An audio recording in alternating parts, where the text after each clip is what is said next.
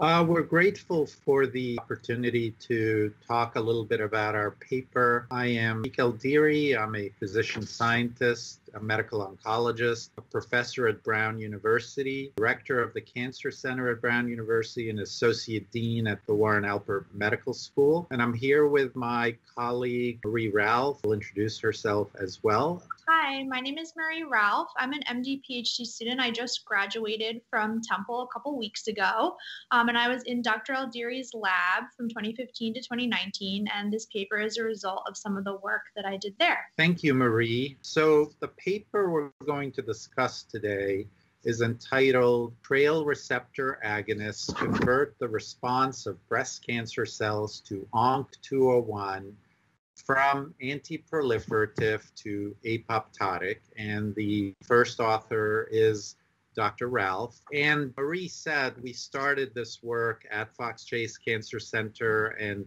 we finalized some experiments after we moved to Brown University right at the beginning of 2019. But before we get into the details of the actual experiments we did in this manuscript, let me just take you back a little bit to provide some background that sort of sets the stage for the work that we pursued. And so, as I said earlier, I am a medical oncologist, and so for years, I've been interested in understanding the process of cell death as it relates to cancer and the effects of cancer treatments that we use, whether that is chemotherapy or radiation or other targeted therapies. And so in the process of trying to learn about that, going back now to the mid to late 90s, my laboratory discovered a gene that encodes a protein called death receptor 5. And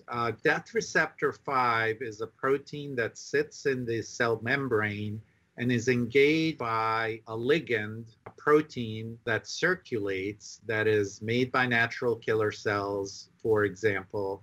And it's part of our innate immune system for how our body suppresses cancer and its metastases. And so for almost 25 years now, we have been interested in this cell death immune mechanism that suppresses cancer in our body and how various therapeutics interact with this pathway to have anti-cancer effects in patients or in the laboratory in the different models that we study. And because this is a powerful way that cancer can be suppressed, along the way, we had the idea of looking for small molecule drugs that can activate this immune mechanism of cancer suppression. And so back in 2007, while we were at University of Pennsylvania, we carried out a chemical library screen in my laboratory looking for small molecules that upregulate the TRAIL gene, with the idea that the increased production of TRAIL by small molecules, whether they're normal cells or tumor cells, could have a therapeutic benefit in the treatment of cancer. And we found a number of small molecules at the time, one of which has come to be known as TIC10 for TRAIL-inducing compound number 10. And this compound entered clinical trials under the name of ONC201. And interestingly, the compound has been having effects on tumors in patients, including patients with aggressive brain tumors, midline brain tumors with a specific epigenetic defect, H3K27M, and has been under study in other clinical trials. There have been some effects of the compound seen in patients with prostate cancer where bone metastases have shrunk or visceral metastases have lost their PET avidity, and some patients with metastatic endometrial cancer have had responses in their lymph nodes or in lung metastases. And so the drug continues to be studied in the clinic. So we have been interested to understand more about exactly how this drug is working in patients as well as in our preclinical models, trying to think of ways of getting the drug to work better in combination with other therapeutics, and trying to gain insights into, when we use this drug, why doesn't it work across the board for all tumors in the same way? We appreciate there's a heterogeneity in cancer that we are learning about. The whole field is learning about this. But the question is, with this specific drug, what is the pattern of response? What determines that? And how can we get it to work a little bit better? So by way of just a little bit more background, while we originally described the discovery of this compound in a Science Translational Medicine paper we published in 2013, in that paper, we described TYK10, TRAIL-inducing compound number 10, is able to activate the TRAIL gene by effects on some kinases within the cell, such as AKT and ERK, which individually phosphorylate a transcription factor called FOXO3A. And when this transcription factor is phosphorylated, it is retained in the cytoplasm. And when these kinases are inhibited, the transcription factor then translocates to the nucleus, binds to the TRAIL gene, and activates TRAIL. So, we showed these effects early on, including some in vivo effects. And one of the interesting things that we observed early on was that the timing of cell death, culture or in vivo, was somewhat delayed. It took 2 to 4 days to see significant cell death. And we knew from our earlier studies with TRAIL, if you add TRAIL to tumor cells, if they're sensitive, they just melt away and are obliterated within just a few hours, like 3 to 4 hours in many systems. Those cells are dead and gone. And so we were interested in why was it taking so long? What are some of the earlier events? And so we published a second paper in 2016 in Science Signaling, where we gained insights into some of those early events. And the insight that we gained was that ONC201/TYK10 activates what's referred to as an integrated stress response in tumor cells, and that this involves kinases. And we looked at a bunch of kinases that mediate this signaling, and we uncovered HRI and PKR as relevant kinases that are involved in activation of EIF2 alpha, ATF4, CHOP, transcription factors, and then ultimately production of death receptor 5 as a transcriptional target.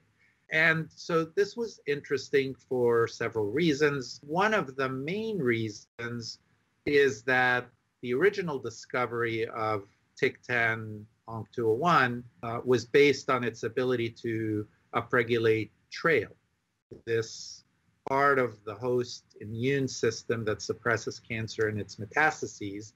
And here we just also discovered that this small molecule can upregulate the integrated stress response, leading to production of death receptor 5, the receptor for TRAIL. And so we think that the regulation of TRAIL and death receptor 5 is relevant and significant part of the mechanism of action of this new anti-cancer compound, recognizing, and I'll ask Marie to set the stage for her paper and then sort of get into our findings. But one of the observations we made in that 2016 Science Signaling paper is that the effects of ONC201/TYK10 on a large number of human tumor cell lines shows heterogeneity. So we do see pro-apoptotic effects in a number of human tumor cell lines, but in other cases we saw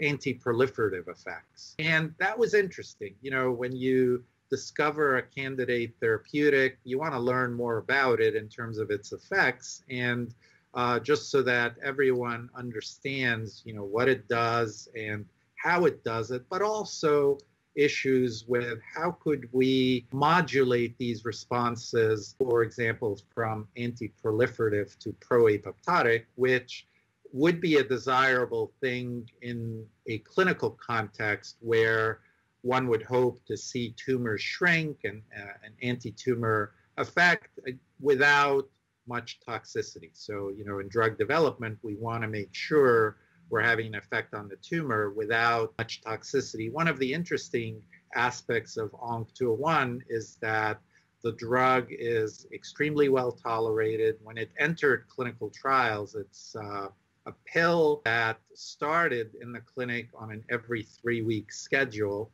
and was having effects on brain tumors under that schedule. Later on, we published a second paper in the Journal of Clinical Investigation in 2018, where we intensified the dose of ONC201 and were able to show an effect on metastasis, as well as prolonged pathway suppression in vivo along the lines of the AKT and ERK suppression that I described earlier.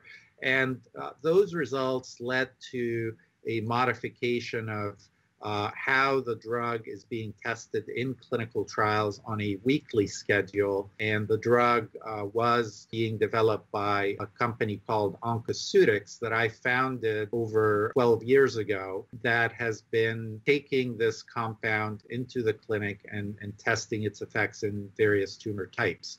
So a little bit of background about TRAIL in breast cancer, because this is the focus of our paper here. And just to set the stage for Marie, TRAIL was discovered around 1994, 95, and that discovery provided a new way to potentially treat cancer.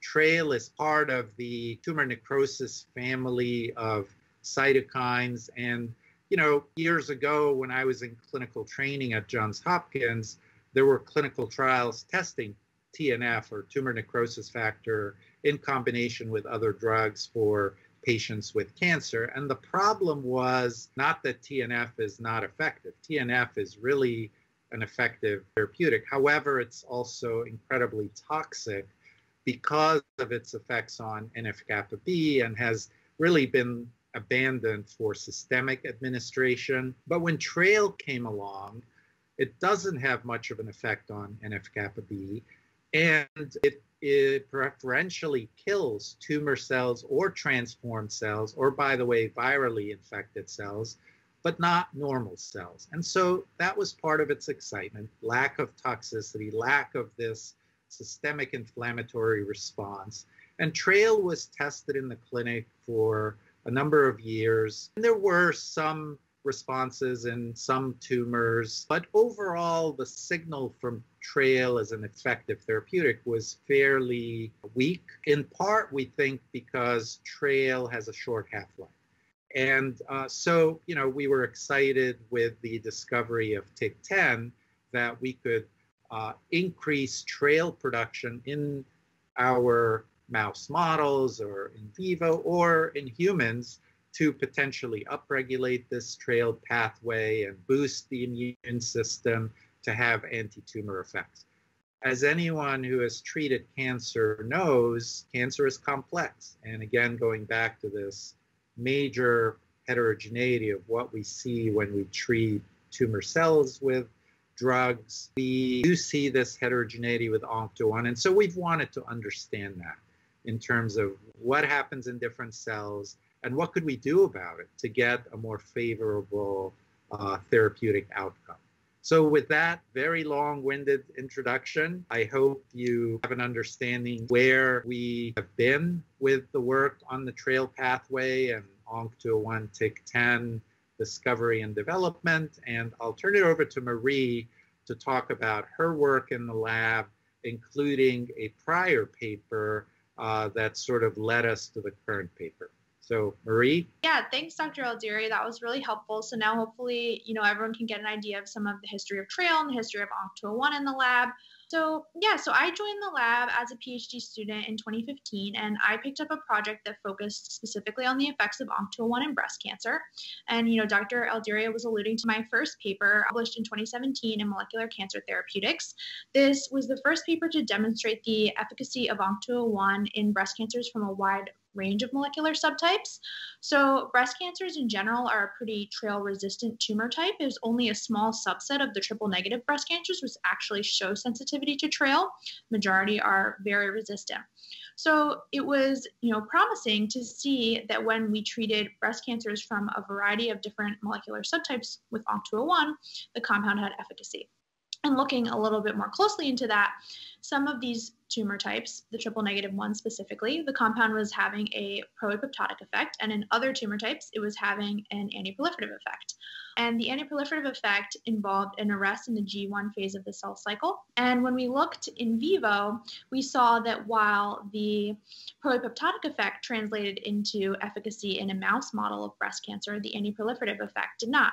So this got us thinking that we should search for a strategy that could be used to convert this anti-proliferative effect into an apoptotic one. Now, Dr. Aldiri talked a little bit about the effects of ONC201 on DR5, the cell surface TRAIL receptor, one of the death receptors. And I don't believe that he mentioned, but there are also effects of the compound on anti-apoptotic proteins. And so our knowledge of these two things, two known mechanisms of TRAIL resistance in breast cancer, led us to hypothesize that the combination of ONC201 and a TRAIL receptor agonist may be highly efficacious. So we found that this indeed was the case, that if we pre-treat TRAIL-resistant breast cancer cells with ONC201, the level of surface death receptor 5 goes up and the intracellular levels of anti-apoptotic proteins go down, thereby priming the cells to undergo death through the TRAIL pathway. So if we then add in a TRAIL receptor agonist, it induces apoptosis in a very potent way. Yeah, so, sort of I think the highlights that I would like you to go through, Marie, would be the issue of trying to convert anti-proliferative to pro-apoptotic, the concept of priming the cells. So think about it this way. DR5 goes up, the anti-apoptotic proteins go down, but the cells are not really sensitive to the drug, and they're not really sensitive to the TRAIL. So we wondered at some point why the cells are not responding to the drug. We suspected, well, maybe they don't make enough TRAIL. We described this as a TRAIL-inducing compound. And so we started to think, okay, well, what if we add some TRAIL or a death receptor agonist antibody? So we did that. And then we interrogated that mechanism. And I think it's important to point out that there's a dependence on death receptor 5. So there are a couple of points that I think are really nice to make, and I would love to do that. One is this idea of a switch. We've talked about this in the past, and the idea of flipping a switch. So the concept is cells are treated with a small molecule compound, not a whole lot is happening. Cells are treated with TRAIL, not a whole lot is happening. You put them together and it's like flipping a switch. The cells now undergo potent cell death. Your cell culture data shows this beautifully in at least 4 different human breast cancer cell lines. I think that's important to say. I think the idea that it's not toxic to the fibroblasts is worth mentioning. I think the idea that the natural killer cells are active against the breast cancer cells that have been exposed to ONC201 is nice. And then the in vivo study. So I would just kind of review all of that, take your time, because all of these are nice points to make to illustrate the progression of thinking, the idea of this combination therapy, the potential efficacy, open clinical trials, for example, at the National Cancer Institute, to look at ONC201 in breast cancer. And our work would basically predict that it would be a rare patient with breast cancer who might just outright respond to this drug.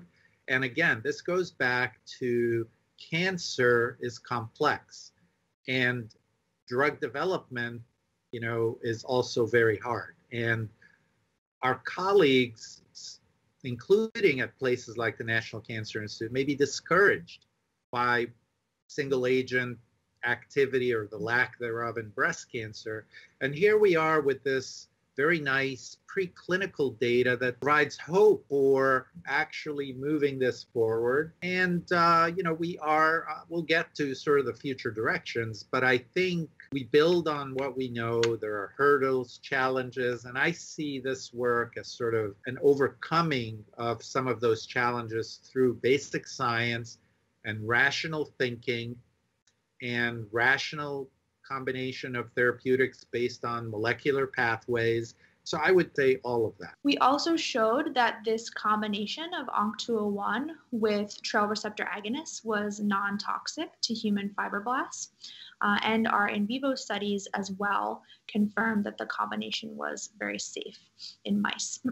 Talk about the dependence on DR5 and also the efficacy on tumor growth in vivo, besides the safety. So we showed that the upregulation of DR5 by ONC201 was necessary for this sensitization to TRAIL receptor agonists. The benefit here was that ONC201 alone had the potential to have efficacy in the triple negatives, but ONC201 alone was never going to work in non-triple negatives, whether it be HER2 amplified or ER/PR positive. So that's only partially correct, because in some of the triple negatives, it doesn't do anything. And I strongly suspect that in those other triple negatives, the combo will bring out an effect. So I know your thinking there is that there's less treatment options for triple negative in general. So it's like a way to, Anyways, the fact is that figure in your paper is with non-ER/PR positive. They have to have HER2. I would say it. Because I don't want and we had talked about, obviously doing more of this in triple negative than we had time to do, but this does go beyond just hormone receptor positive. And as you know, hormone receptor positive breast cancer generally has much better outcomes and lots of treatment options. And, like you said, the triple negative is where we really need to make important progress, but I think progress in breast cancer in general will ultimately be very helpful. Mm-hmm. Thank you, Marie, for that great summary of the data in the paper. And so just to summarize, we find that the combination of ONC201 with TRAIL or TRAIL receptor agonist antibodies is a potent synergistic combination that appears to have preclinical efficacy in breast cancer and does have some immune stimulatory effects that we showed in this paper. And so this is a novel therapeutic strategy that we plan to pursue and try to bring into the clinic because it could make a difference. Based on our preclinical results, it isn't clear how ONC201 monotherapy will play out in clinical trials, and that consideration of combination therapies, such as with this one, might increase the chances for therapeutic efficacy in the clinic in different breast cancer subtypes.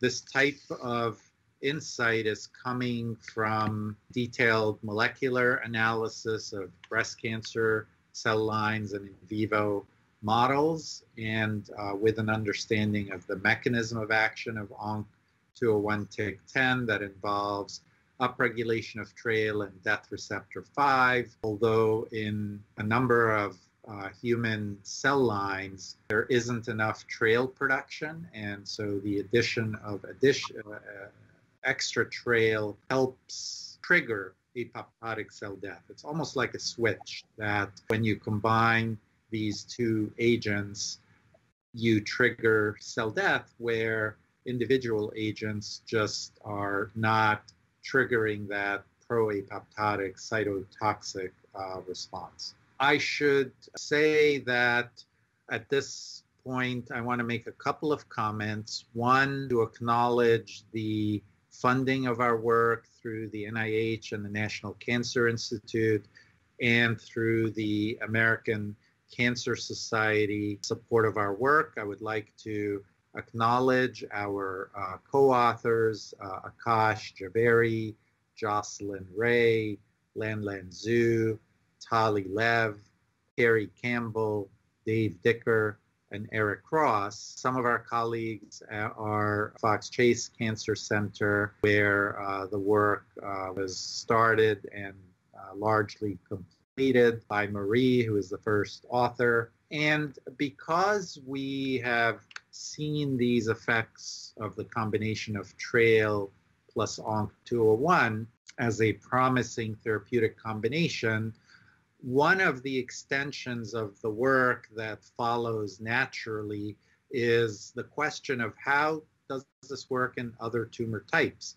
What has been observed in the clinic with ONC201 monotherapy are these remarkable responses in brain tumors, but not so much in other solid tumor types. So could a combination like ONC201 and TRAIL or TRAIL receptor agonists be worth pursuing in the clinic to achieve synergistic anti-tumor efficacy?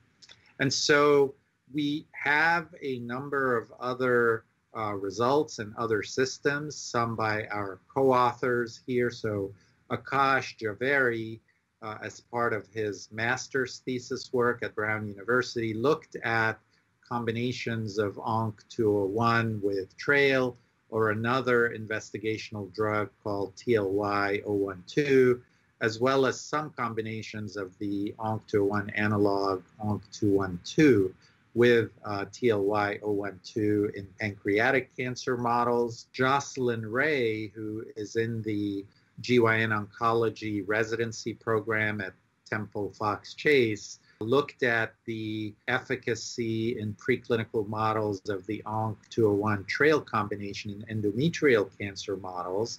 And so we have a couple of manuscripts that are on the way. We presented this work at national meetings such as AACR and some other society meetings. And we do see efficacy in other systems.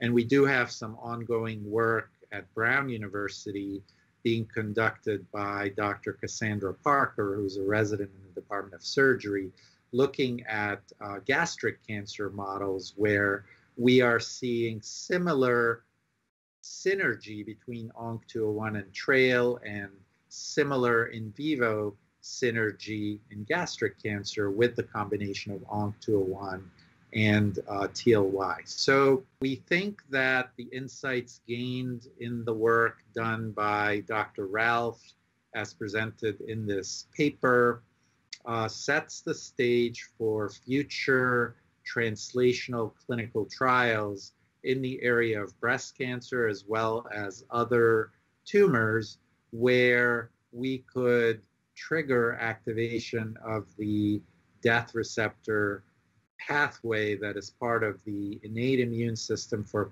suppression of cancer and its metastases. So we thank you for your attention to our presentation this afternoon, and we look forward to seeing our own progress as well as collaboration with colleagues around the country and around the world as we bring these therapeutics into clinical translation. Thank you.